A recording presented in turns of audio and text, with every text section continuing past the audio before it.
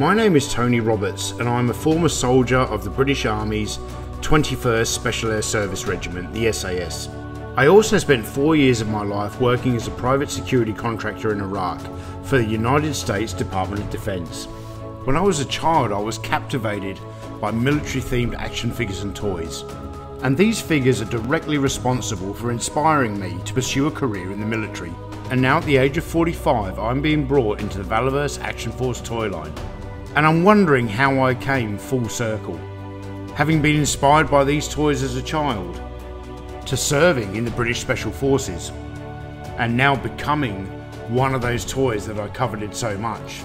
How did I get from there to here? Well, here is the real story, the real truth, the real Desert Rat.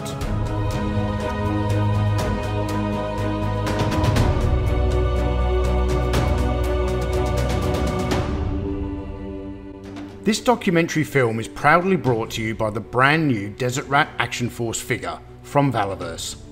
Pick up your own highly detailed Desert Rat action figure by visiting the valaverse.com website, where you'll also find scores of other elite Action Force figures, accessories and comics. All the links are in the description below. Shop Valaverse, because it's time for action.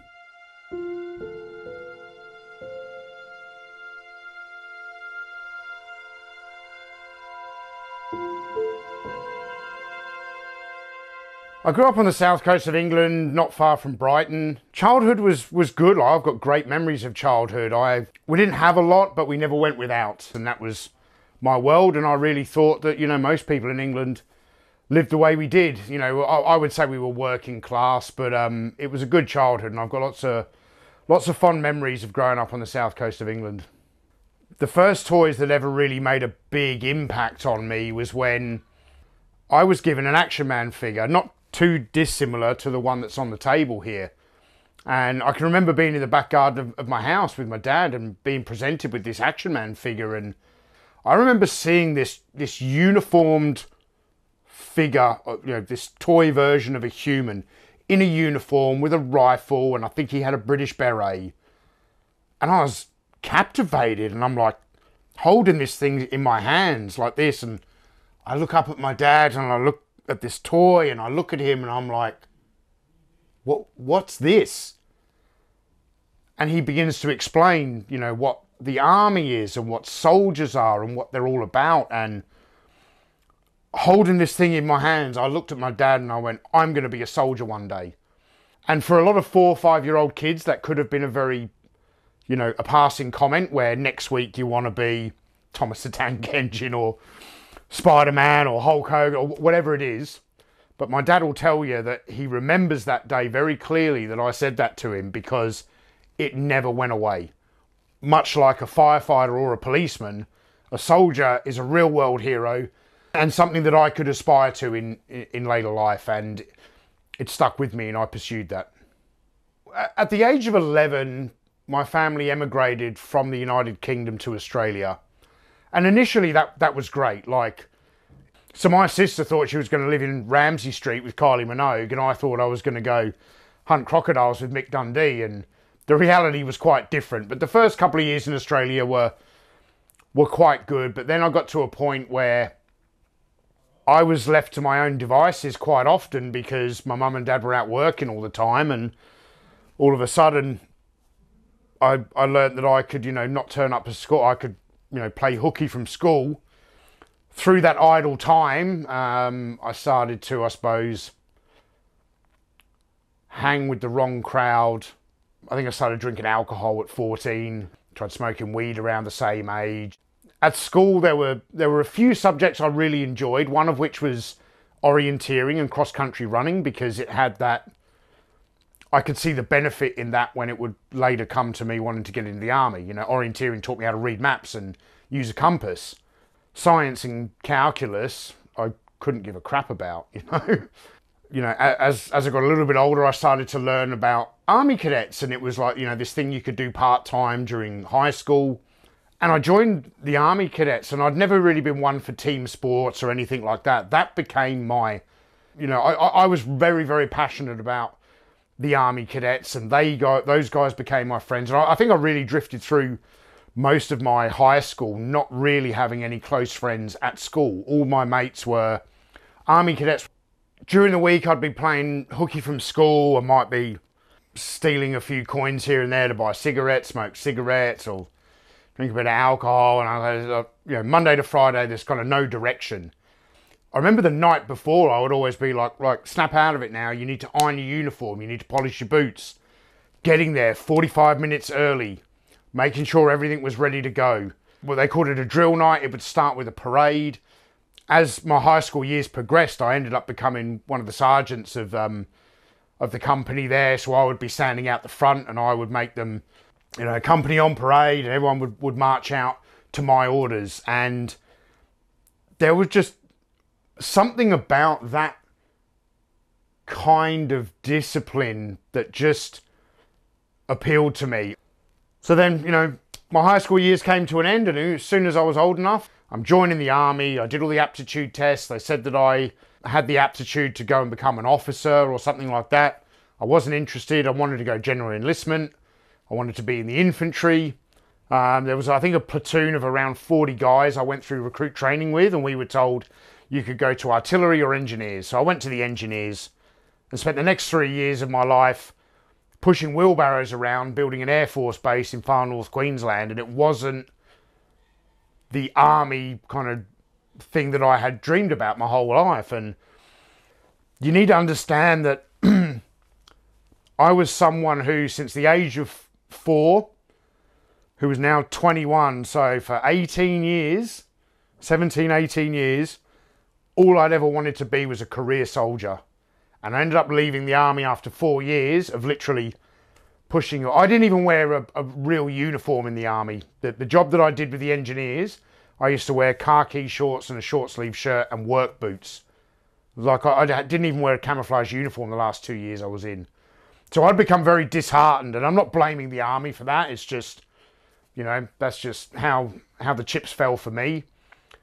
But I returned to civilian life in my early 20s with really no direction, and it became very easy for me to descend into more and more drug use, and I started taking a lot of ecstasy on weekends, which progressed into methamphetamine, and the next few years were a dark time in my life. Having aspirations of things like joining the Special Forces within a family that was very much like, oh, you'll never achieve that. And I think that is part of what spurred on this dark side in me, that I wanted to challenge the status quo within my current existence, and the family that I had grown up around, and do well in school, get a half decent job, enough money to provide for your family, and you're a success. I didn't see it that way. And I really resented those kind of comments in the family. So, but at the time I didn't see an alternative. I spiraled into drug abuse, some petty criminality, and got into some debt to some of the wrong people. And I had some fucked up experiences for a few years there in my early 20s. I'd been threatened physically a few times, and I was like, what am I going to do? And I had already started to think about leaving the country to get out of the cycle that I was in. I decided to, I suppose, flip the script, and I ripped off some pretty serious people for about $20,000, shared it with a friend of mine, and left the country for a new life. I didn't really know what that life was going to be. It was, a backpack and a plane ticket to Barcelona at the time. But again, I think it's me challenging that status quo. I'd seen other people get into debt to nasty people like these and then end up, in hospital with broken legs. I was like, fuck, they're not going to get me. I'm going to turn my life around, get away from these horrible people, have them help fund the transformation at the same time.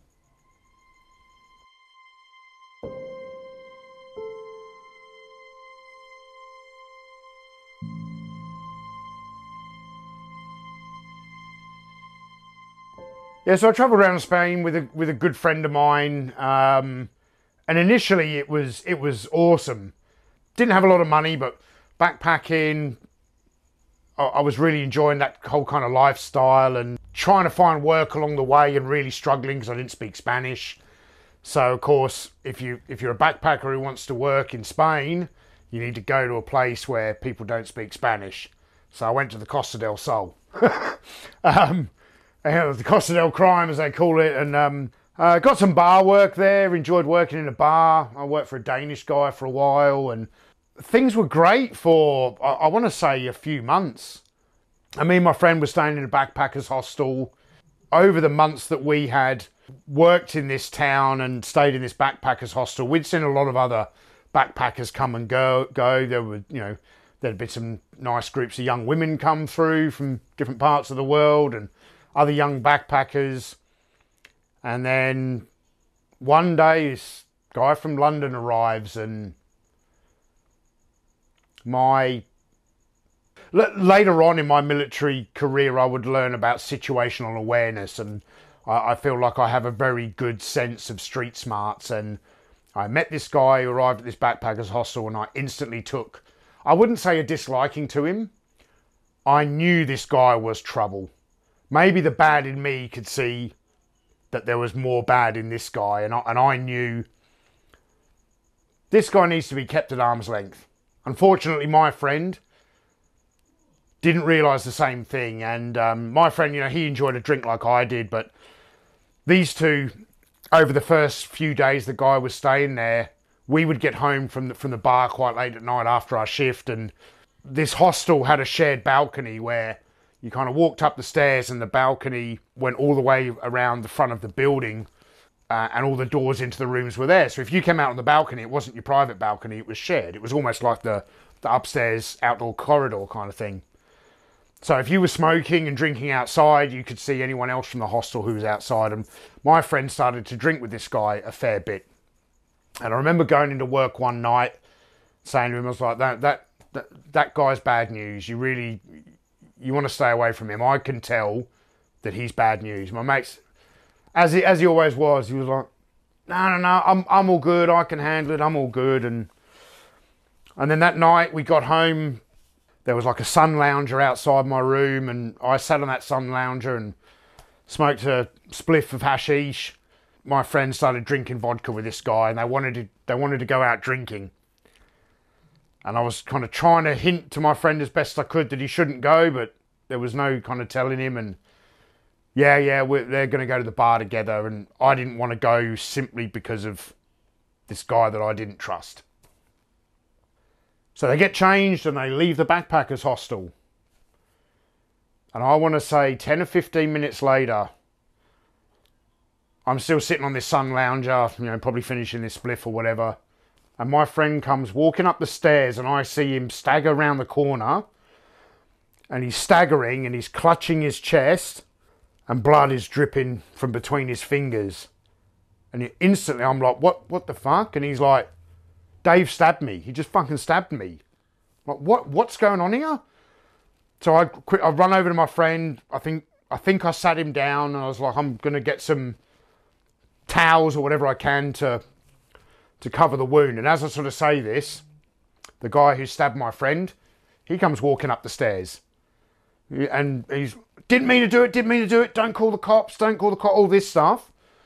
I'm just going to call him the assailant because I don't want to use his real name. The assailant who'd stabbed my friend was from, I believe, North London. He was definitely a Londoner. And he kept using the word pucker. And as they were walking down the street, my friend was not really familiar with that slang term. And he's kind of turned and laughed. He's like, what's this fucking pucker word you keep saying? And that was enough for this guy to snap, turn around and stab him straight in the chest with a knife that we didn't even know he was carrying. My friend's in trouble. Tell him, I'm not going to call the cops. Just leave us alone. I went into my room, and I can remember being sat on the end of the bed, and I'm just in a pair of shorts and nothing else. I had no shoes on, no t-shirt. And I was pulling like linen and towels or whatever it was out of the drawers. And the assailant is standing in the doorway. He's not posing any threat to me, But he seemed to be petrified of the police being called, and I didn't mean to do it, I didn't mean to do it, I'm sorry, all kinds of stuff, don't call the cops. I'm like, mate, just leave me alone, all I want to do is help my friend. And as this happens, my friend came walking up behind him with the empty vodka bottle that they'd drank just half an hour before and smashed it over the back of his head. As he smashed the vodka bottle over his head, all the glass came towards me. As I said, I was only in a pair of shorts, so I shielded my face from the broken glass, and by the time I looked back up, the assailant had turned around, pinned my friend against the wall and started violently stabbing him all the way up the side. He stabbed him twice in the neck. I charged at him like 3 meters, and by the time I grabbed him by the wrist, controlled the knife, and I think I just fell to the ground and used my body weight to pull him down with me.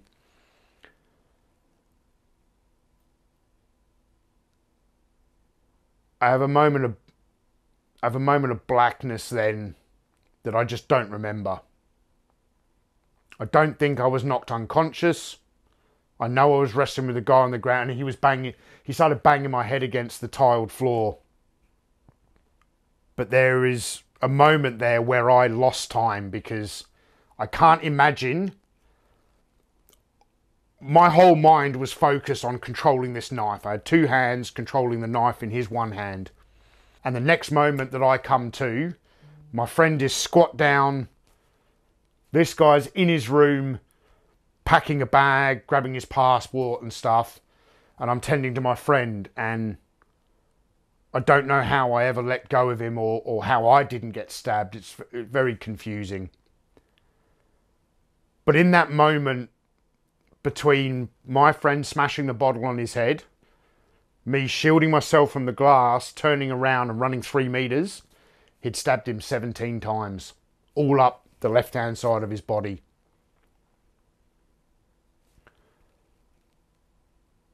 I remember I started begging him. He had a mobile phone. Not many people in the early 2000s when you're backpacking have mobile phones.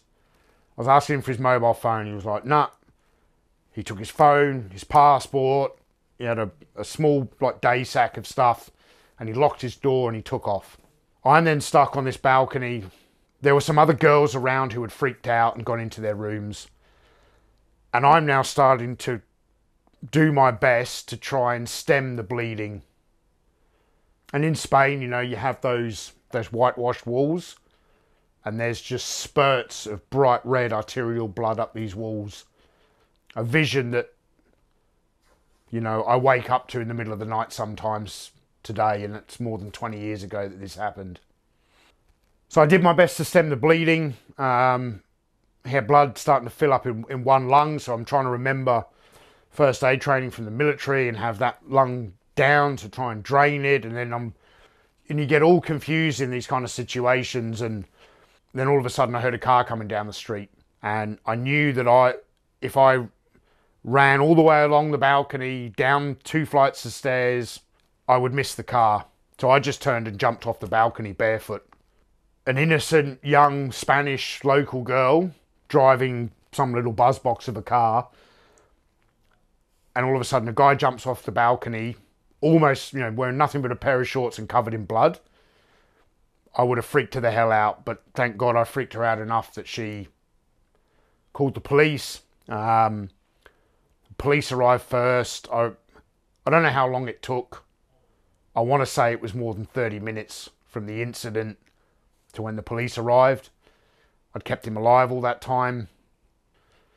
But I remember him telling me, his last words to me, looked up to me, and he said he didn't want to die there on that balcony in Spain. And as I let go of his hand to let the paramedics take over, I saw, if you've ever seen the life just evaporate from a human being, there are physical signs. You see the pupils dilate. I felt my friend's life be extinguished that day, and it's changed the rest of my life forever.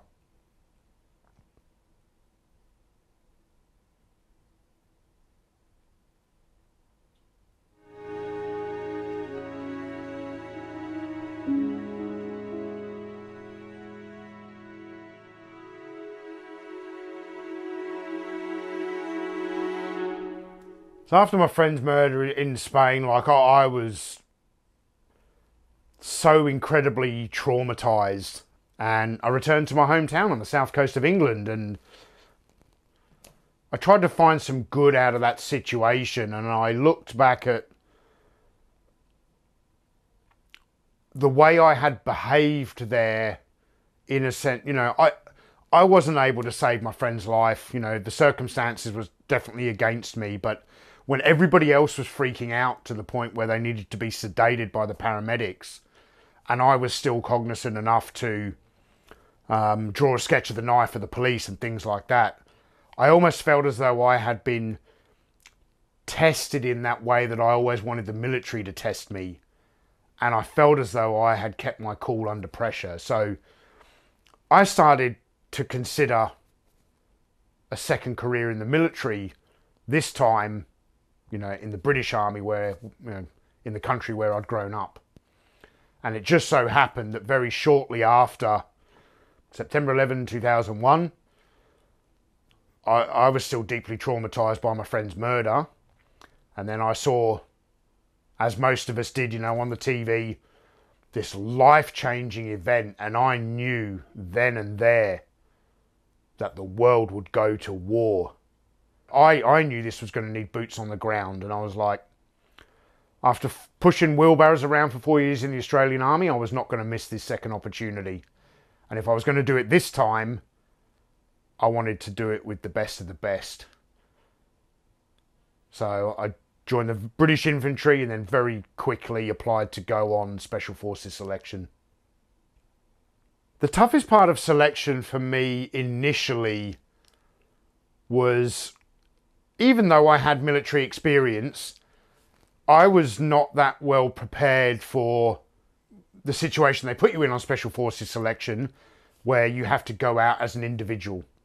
You have to be confident in your own navigation. You have to be physically fit, disciplined, determined. You know, you can withdraw from the course at any moment. I think up until that point, I thought I was a person who had never really relied on others for decision making, but that course actually brought that out in me, that no, sometimes I would probably hide behind a friend or colleague who might be a bit more experienced, and I felt confident, but I knew I really had to boost that self-confidence. And as hard as the course is physically, it was that mental part of, you're out there, you're being tested alone, you're not in a group, and any failure is solely on me. And I marched around the Brecon Beacons for a month, all through test week. And the whole time I was thinking about my friend who bled to death on that balcony in Spain, and that I had somehow survived that incident and kept my head together. Nothing on selection, no one was going to murder me on selection. I was trying to maintain that mindset that that's the worst thing you've ever been through in your life. There's nothing that's going to happen on this course that can be as bad as that. And if you got through that, you can get through this. One thing I found very different about the Special Forces compared to regular army units is that you end up with this organisation completely full of alpha males. Almost, you know, whereas a lot of other military units, they're not like that. There's a few alpha males. There is still camaraderie, you know. I have friends from selection and the Special Forces that will be dear friends of mine for the rest of my life. But it's like the one or two guys that you went on selection with, and then you go into a big squadron. It's not like the 40 guys in the regular army that you all went through P Company with or whatever, you know, the parachute regiment course. This is very different because only a handful of you get in.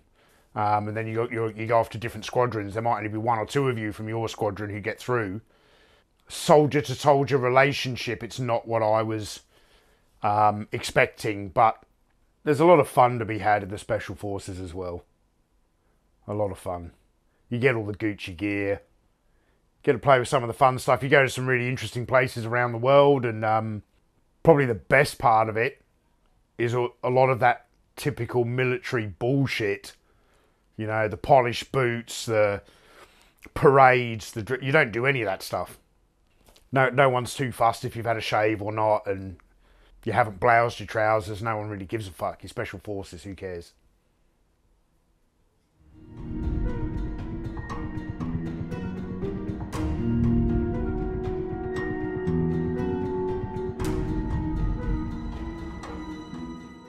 When I opted to get out of the special forces, it's because I had seen a lot of other friends go out to Iraq doing private security work, and I knew the money was good.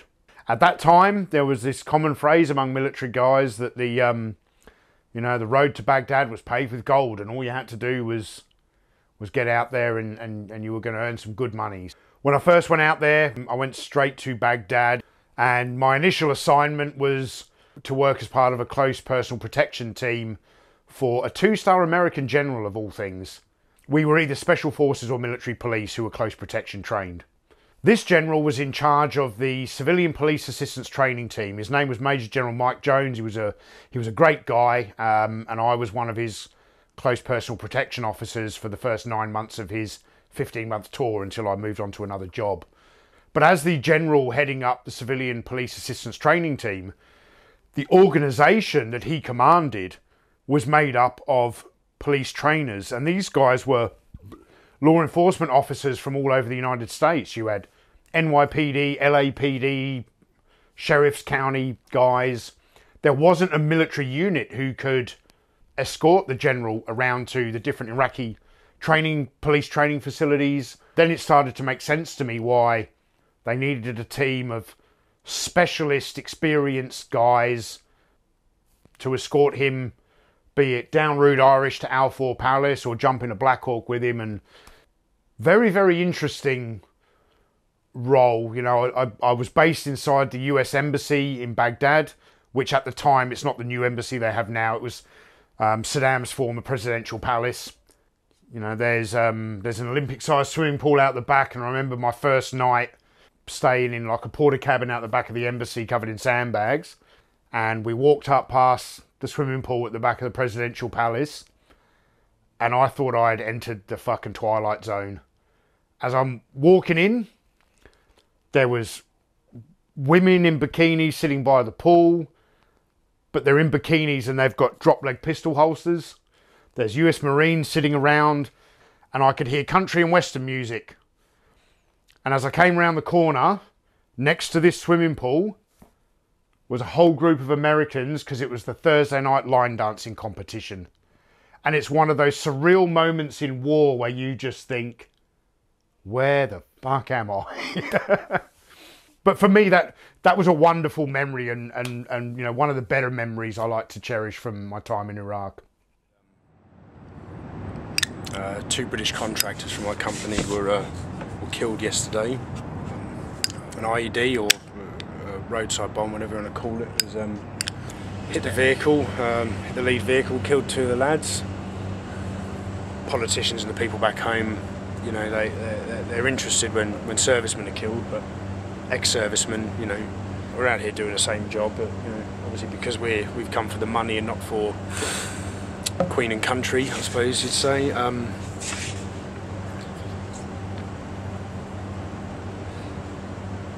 It's not pleasant at all. I wanted, I suppose, a little bit more, I wanted a bigger challenge. And I heard that the company that I worked for had a different contract working in support of the effort to rebuild Iraq, what they call the Iraqi reconstruction effort. And I heard that they had a number of what they called reconnaissance liaison teams that were made up of 3 to 4 well-experienced, well-trained expatriates, mostly British, but a few Americans and Australians as well, who would recruit and train 5 to 6 local Iraqis, bring them into the team, and basically the US State Department was spending billions of dollars trying to rebuild Iraq. And when I say rebuild Iraq, we weren't rebuilding what was damaged during the war. We were rebuilding what Saddam had neglected since the 1970s. roads covered in potholes that were so dangerous that people were getting killed on them every day. Saddam did not spend money rebuilding his own country. They had, you know, oil-rich country. None of the oil rigs could actually get oil out of the ground. They had water treatment plants that didn't work, run-down police stations, schools, broken-down hospitals. So the State Department and this whole concept of rebuilding Iraq was not due to the damage, you know, sure, there was damage caused during the initial coalition invasion of the country, but what I saw being rebuilt over the next 4 years in Iraq, it was neglect from the Saddam regime. The State Department are spending billions of dollars for example, to build an 80-bed surgical hospital in Al-Amara, Maysan province, one of the most dangerous provinces in southern Iraq. And prior to my company developing these reconnaissance liaison teams, what they would do, they would get various Iraqi construction companies would tender for the project. A certain company would be awarded the project. They'd get, you know, a down payment of however many $1 million to start construction. But because the area was too dangerous for the civil engineers to travel to, you need to understand a lot of the civil engineers were not military people. They were civil engineers, you know, working as contractors for the Department of Defense or State Department. They didn't want to travel 200 kilometers across southern Iraq and risk getting blown up by an IED. Whoa! Holy shit! So initially, the contracts were being awarded to these companies and the guys were just taking their 5 million or whatever they got and then disappearing to Kuwait. And the money was just evaporating. So the concept that was developed by a German special forces guy who worked for our company for these reconnaissance liaison teams, the reason they were 2/3 Iraqi was that these people knew the tribal intricacies of the area. They had connections with local sheikhs. They could work as interpreters. And we could go into areas that even close personal protection teams wouldn't go because it was too dangerous. So I could get out to the 80-bed surgical hospital at Maysan province, take photos, interview some people, write what they called a client report for the engineer, and give regular updates to show them where their money was going. So they started to really drip feed the money to the contractors as opposed to the early days when they gave them lots of money. And through our constant visits and reports, we basically helped prevent the loss of a lot of money that was intended for the rebuild of Iraq, but was actually unfortunately stolen by a lot of unscrupulous businessmen.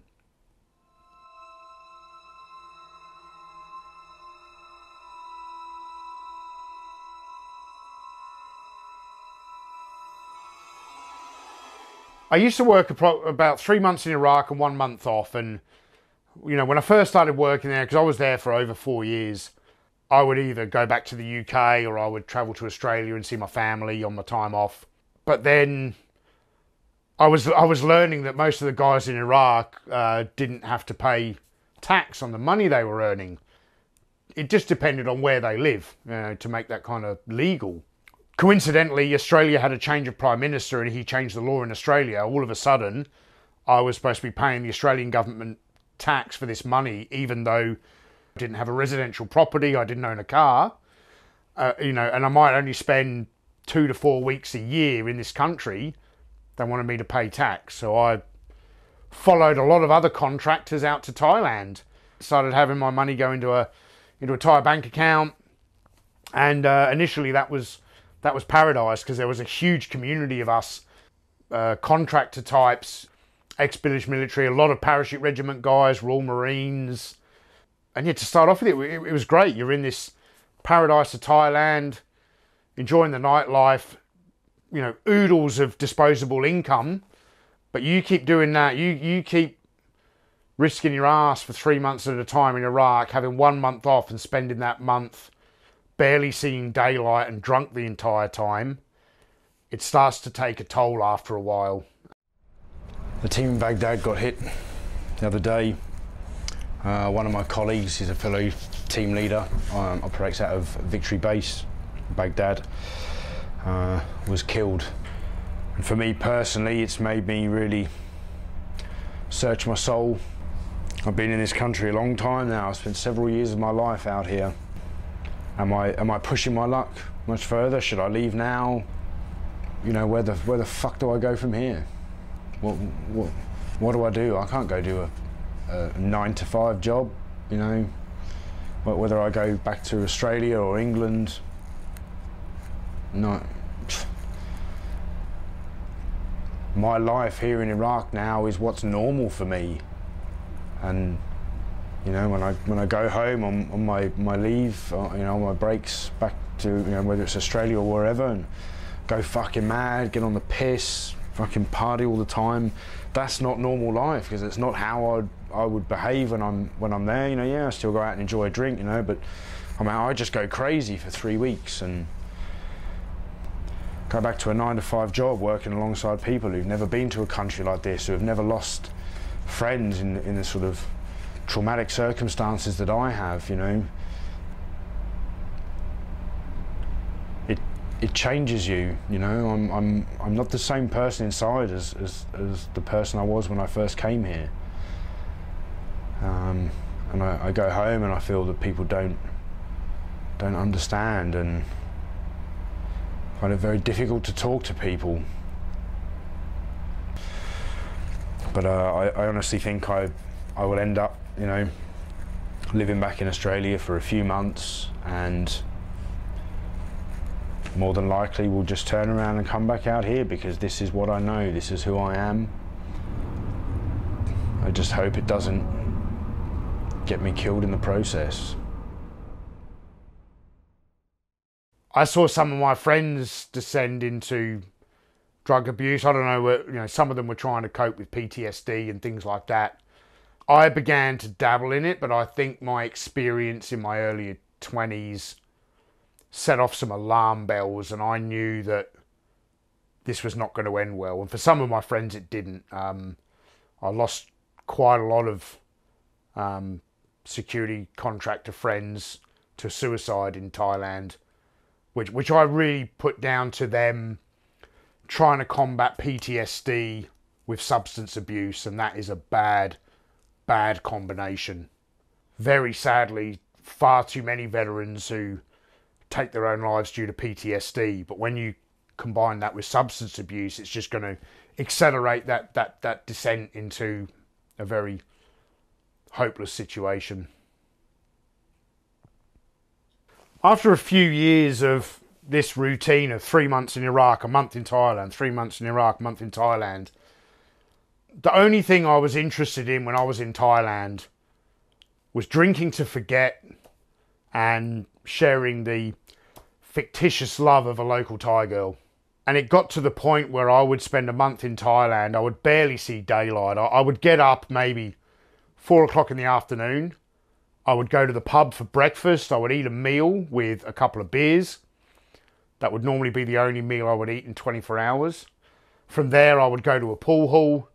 I would start gambling, you know, over games of pool, playing with local Thai girls. We would go to go-go bars or strip bars, whatever you want to call them. The night would progress, and then I would normally find myself in a bar called JP at around 7 o'clock in the morning. I would arrive there at about 7 in the morning, and this place was a cross between a freak show and a horror show. Everyone who's in this bar has been out all night, and a lot of people under the influence. And when you're coming home in the morning at 8, 9 a.m. every day, I'd catch myself sometimes in this bar in the middle of the night, way beyond drunk. Now, I got to the point where I could drink half a bottle of whiskey just to warm myself up and get into the evening, you know. And I'd find myself in this bar looking around thinking, fuck, is this what you want for your life, man? I think I was trying to find some answers in the bottom of a bottle, but you can find answers in the bottom of the bottle, but they're not the ones that you're looking for.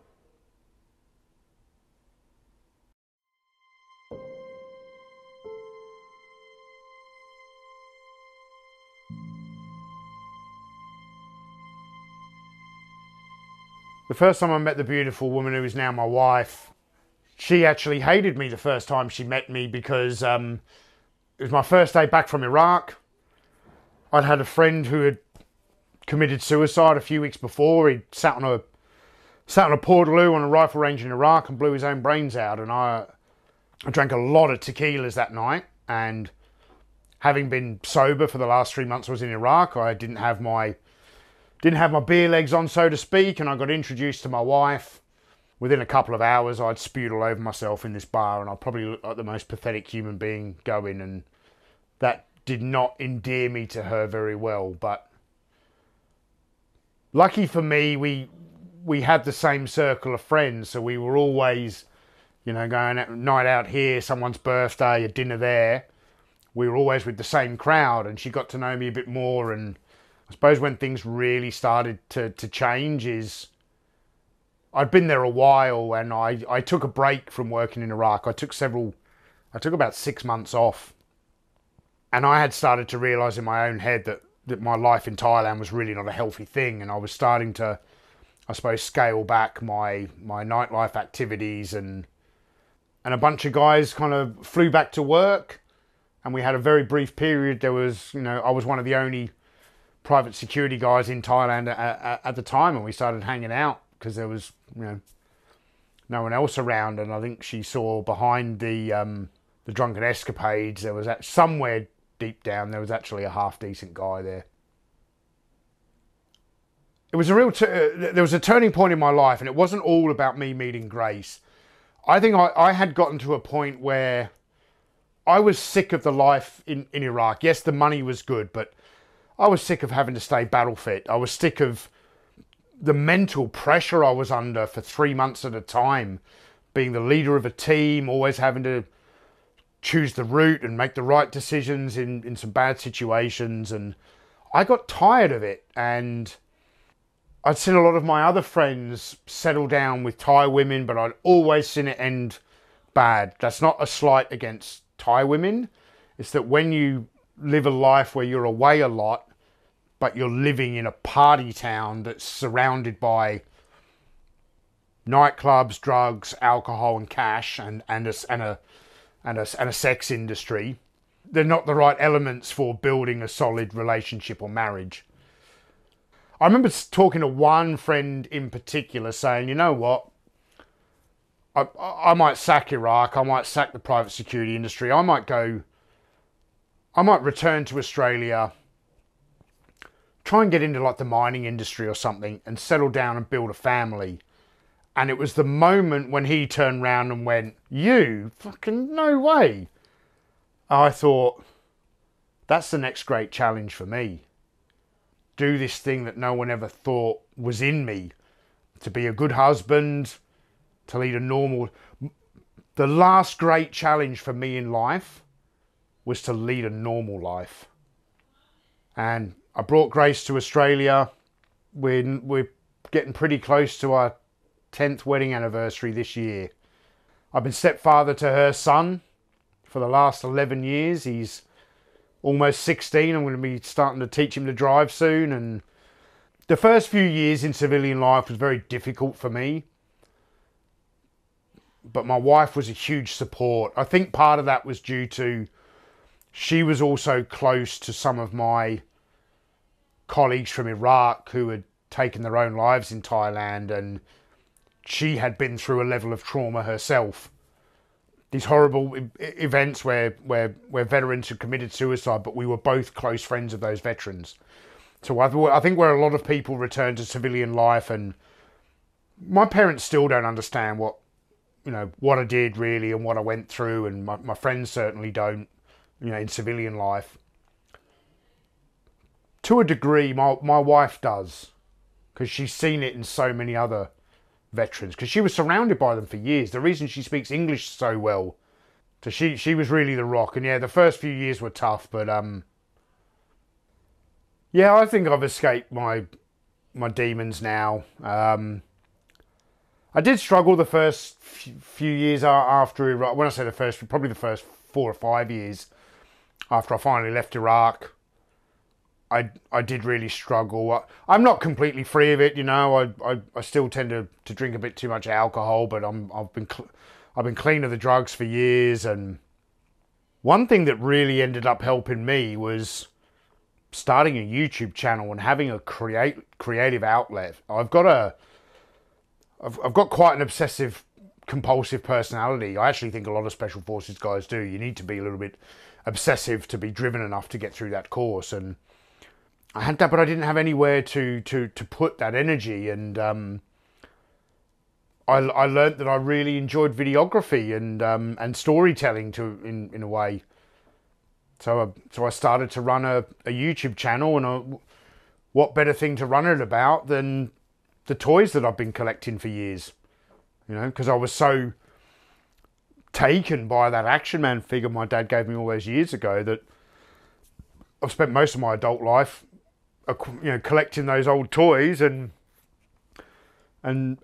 researching them and studying it and learning a lot about the history of these toys and the companies that made it and the people who designed them. And so yeah, so I've been running a YouTube channel for about 6 years now, where I talk about the toys of our childhood. You know, if you're from the 70s and 80s and you were into, be it Star Wars or Evel Knievel or whatever it was, you know, I've probably got a video on my channel about one of those things. So through running my YouTube channel, you know, I make videos about lots of different toys, but the two toy lines that I am most passionate about is Action Man and Action Force. They're my two all-time favourite toy lines, and I've done a whole series of kind of mini documentaries on the history of this line. Well, little did I know, there was this awesome guy who used to design toys at Hasbro, who set up his own company and purchased the trademark to Action Force, and was making military-themed action figures for the modern collector.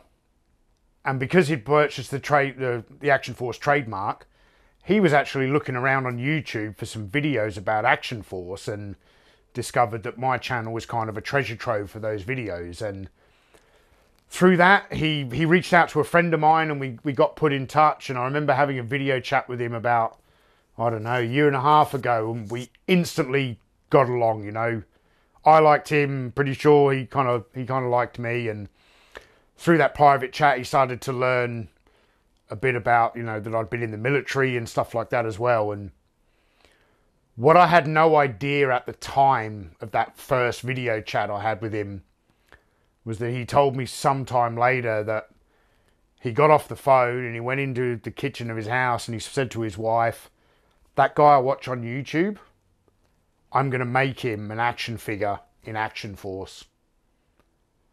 Perhaps 8 months later, he had taken a whole heap of photos of me when I served in Iraq. These photos were on my personal Facebook page. He had taken these photos and you drew inspiration from them to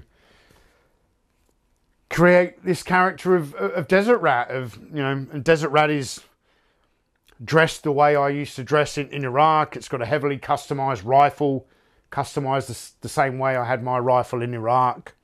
And it truly is an honor to know that through a combination of Special Forces service and running a nerdy toy channel on the side, the combination of those two actually made me a really good fit for the toy line, because I'm passionate about this particular brand, and I'm so incredibly humbled and honored that Bobby brought me into the line. So while this Desert Rat action figure, you know, it might look like me, but this actually represents all the servicemen and women who have sacrificed and laid their lives on the line to defend the freedoms of our countries. There isn't another toy line around today who is taking real life veterans and putting them into toy lines. You've got companies taking fictional superheroes and trying to pitch that to kids. This company, Bobby Valor and Valorverse, is taking real life veterans like myself and Tim Kennedy and putting us into this toy line as a representation of all the servicemen and women who've serviced and sacrificed. And I just want to apologise to all of them for the fact that this one looks like me. It was very emotional for me to hold this figure for the first time, because I was transported back to my childhood when I first held that action figure, and I looked up at my dad. And I guess maybe in my life I'd gone from wanting to be Action Man, to being Action Man, then realising perhaps I just wanted to collect Action Man. But now I've come full circle and I am Action Man, but the one I had as a child and not the one I was in adulthood.